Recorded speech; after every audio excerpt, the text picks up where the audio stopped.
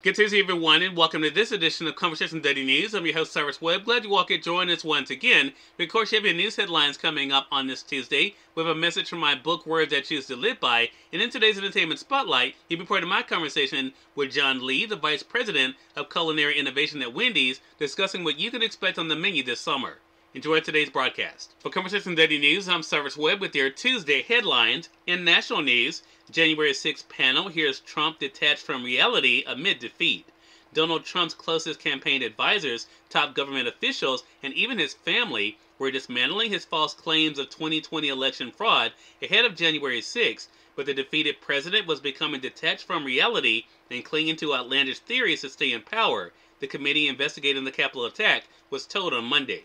With gripping testimony, the panel is laying out in step-by-step fashion how Trump ignored his own campaign team's data as one state after another flipped to Joe Biden and instead latched on to conspiracy theories, court cases, and his own declarations of victory rather than having to admit defeat. Trump's big lie of election fraud escalated and transformed into marching orders that summoned supporters to Washington and then sent them to the Capitol on January the 6th to block Biden's victory.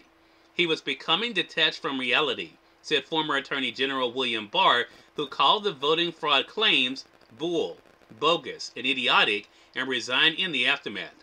I didn't want to be a part of it, he said. The House January 6th committee spent the morning hearing delving into Trump's false claims of election fraud and the countless ways those around him tried to convince the defeated Republican president they were not true and that he had simply lost the election.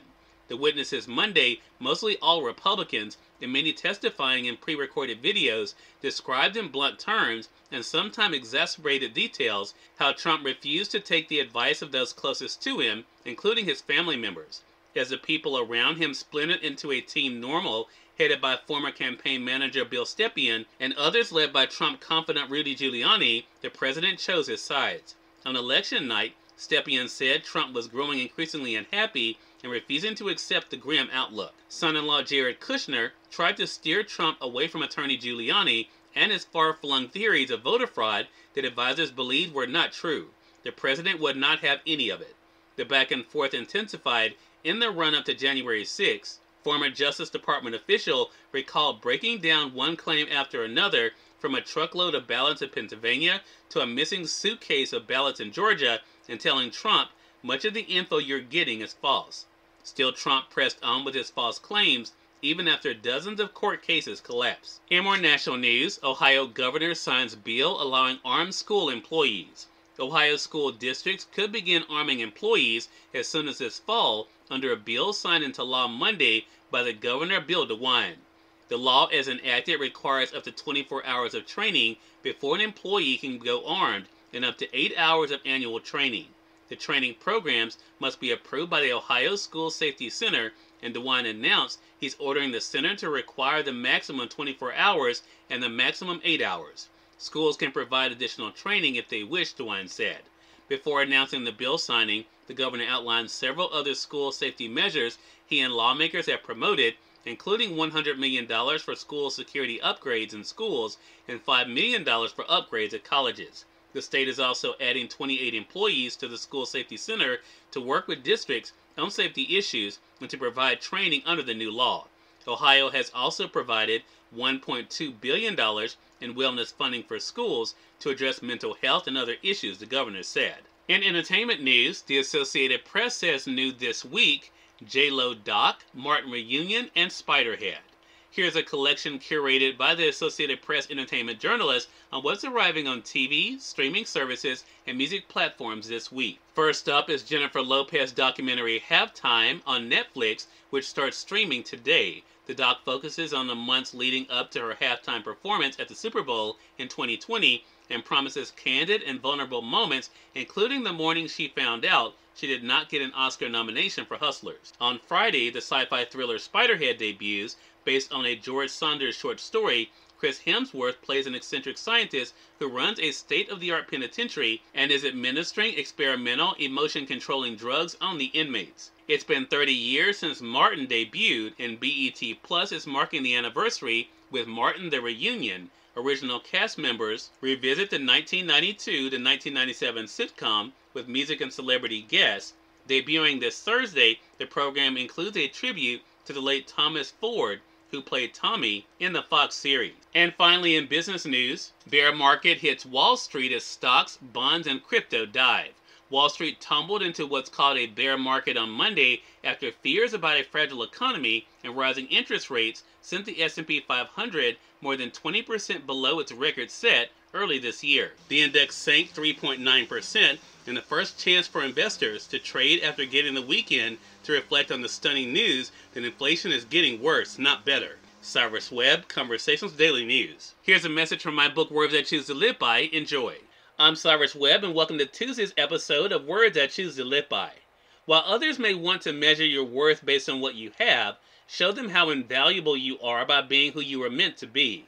There is no price that can be put on living your life comfortable in your own skin and ready for whatever the world may bring your way. Never underestimate the greatness within. Instead, embrace it.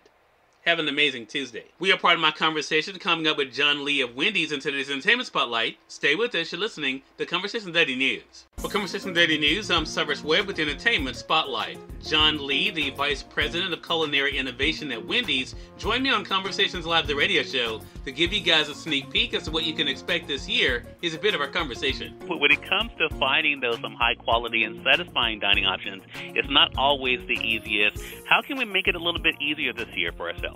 For a lot of us, we're going to be on the road, going on vacation, me included, to celebrate summer. And a lot of times, you want something fast and convenient, but then you sacrifice quality in the process. And, we're not good with that. So at Wendy's, it is all about making sure we deliver on the promise of high quality food that's also fast and convenient. That's how you're going to actually start the summer off right. And that's a promise that we want to make for each and every guest. John, I think you're joining us from the test kitchen there. So tell us about the seasonal trends we should expect to see on the menu this summer. Cyrus, it's not official, but it really should be. It should be the seasonal fruit for summer should be strawberries. And, you combine that with the number one fan request is for us to create a strawberry frosty, and we finally have done it. So we've taken fresh strawberry puree and blended in with our vanilla frosting. You end up with this creamy, sweet concoction that basically it's like a burst of summertime and fresh strawberries when you take each and every bite.